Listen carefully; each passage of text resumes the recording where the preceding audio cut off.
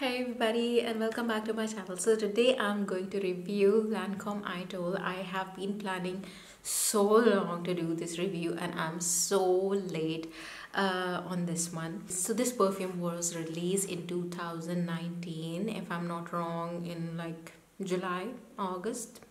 I'm not sure, but in that period.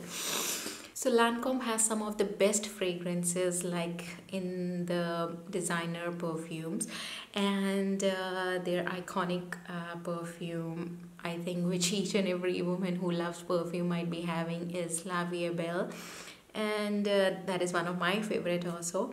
So this perfume was released keeping in mind like women empowerment, like to celebrate women and their power.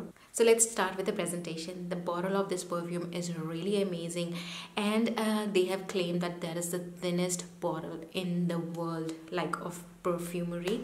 Like you can easily put it on your palm and like you can see through, like you cannot feel like if there is a glass, even like if you are like catching the liquid with your own hands. But there are some pros and cons of this bottle. It's a really thin bottle, and if you have like the medium sized bottle, like which is a 50 ml, you can easily put it in your clutch as well, and like you can take it if you're going out, like for a night out or a dinner or anything. Like it's not bulky and it is quite sleek, so it can easily fit in your makeup bag.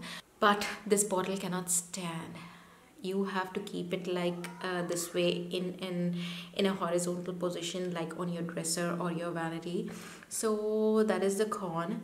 Another very exciting thing is that it comes with the like a casing. What I've seen like in some gift sets, like we have casings for mobile sets and all. This perfumes has a casing, like a rubber casing, like to protect it like from breakage or anything. Might be, I'm not sure.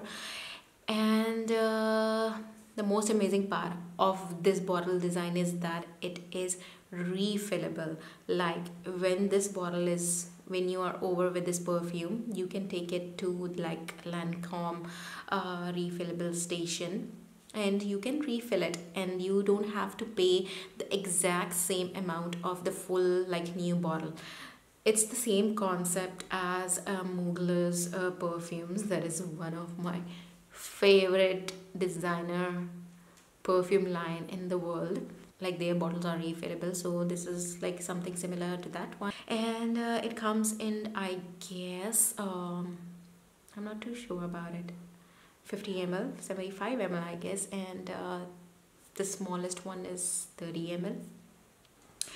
And usually the prices in Oman is like 45 to 50, like for like 50 ml, I think that will be the price. This perfume has notes of bergamot, pear, rose, jasmine, kaffir. When I first smelled this perfume, it reminded me of La Vie Belle. It is not similar to it, and if I have to explain this fragrance in one like sentence, I will tell it it's like floral, musky, and it's quite refreshing. When you smell it, you can really feel like a fruity. It's not fruity, but the freshness is coming from that pear. The roses are quite subtle in this fragrance. They are not loud at all. Like some rose fragrances can be quite loud, headache like inducing and all. This is not like that way. This is quite subtle. And I guess this perfume is created like for women who prefer light perfumes, like not loud and all. So this is the best one for them. As far as the performance goes, this perfume is not really well performing perfume, or it might be designed like that way, like a skin scent. So when I tested this perfume, it lasted on me like for max 2 hours, but you can smell it on your skin like for like 4 to 5 hours. But like you can smell it on the skin, like it's a skin scent, but after 1 or 2 hours it really like quite fades. So there will be people who will love this perfume and there will be people who will hate it. people like me who want their perfume and their fragrance to project, to identify like in a group of people. This perfume is not that. And I really want my perfumes like to perform well. If I'm paying for a perfume, I want it to perform. It's a really good like skin scent. It is quite elegant and sophisticated, so give it a try. I would recommend never ever blind buy a perfume. First test it.